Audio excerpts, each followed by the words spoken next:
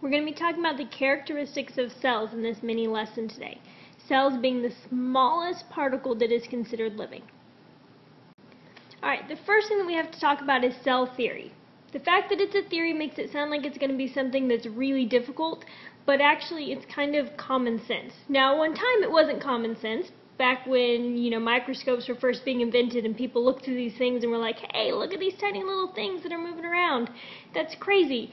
But keep in mind, that was a long time ago. They're pretty simple things. The first part of cell theory, cells are the most basic living thing. In other words, they're the smallest thing that's still considered living by scientists. 2, all living things are made of cells. So if it's a living thing, it's made of cells. And 3, all cells come from other cells. They don't just magically appear. All cells are categorized into one of two groups. They're either prokaryotic cells or eukaryotic cells. Pro means first, so prokaryotic cells are the first cells, or what we think of as the most primitive. They're very basic, things like bacteria, the yucky stuff that makes you sick. Eukaryotic cells, U means true. These are your true cells. In other words, these are the cells that you find in humans or in plants and animals. And since we are kind of egocentrical, we think everything should revolve around us, we say that the types of cells that we have are the true cells. These are far more complicated. You can see there's lots of different organelles inside the eukaryotic cell that we don't have in the prokaryotic cell.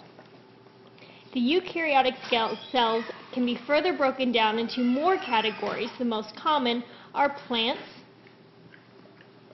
and animals.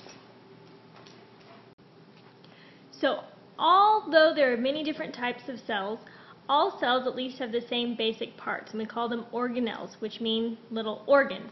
So just like you have organs in your body, your heart and your liver, all your cells have little organs too. The ones that you need to know about today are the outer layer, which we call the membrane, which is represented by this yellow thick line right here. Things you need to know about the membrane is it's responsible for regulating what can enter and leave the cell, and it's made up of lipids or fats, one of the biomolecules that you either will be learning about or have just learned about depending on where you are in your class. Next we have ribosomes, which are these purple dots on the drawing. Your ribosomes are structures that are responsible for making proteins, also very important, and another biomolecule. Then we have the nucleic acid, which is represented by that red squiggly line. Nucleic acid can be in the form of DNA or RNA. It's the instructions that your cell needs in order to make everything in order to survive. It's kind of the equivalent of the brain for the cell. And then last we have the cytoplasm.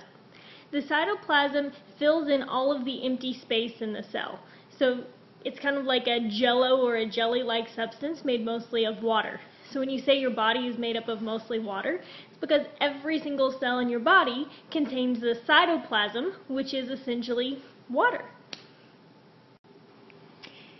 Now to the good stuff. You guys have an assignment tonight. I want you to find the function of the following organelles or other cell parts. Now these are all cell parts or organelles that are found in most cells, but not all cells. To complete this assignment, you're going to need a separate sheet of paper and make sure that you put your name on it and bring it to class. Your teacher is going to want to make sure that you have this done. So you're going to look up the function of the nucleus, the cell wall, mitochondria, chloroplast, and flagellum. Have fun!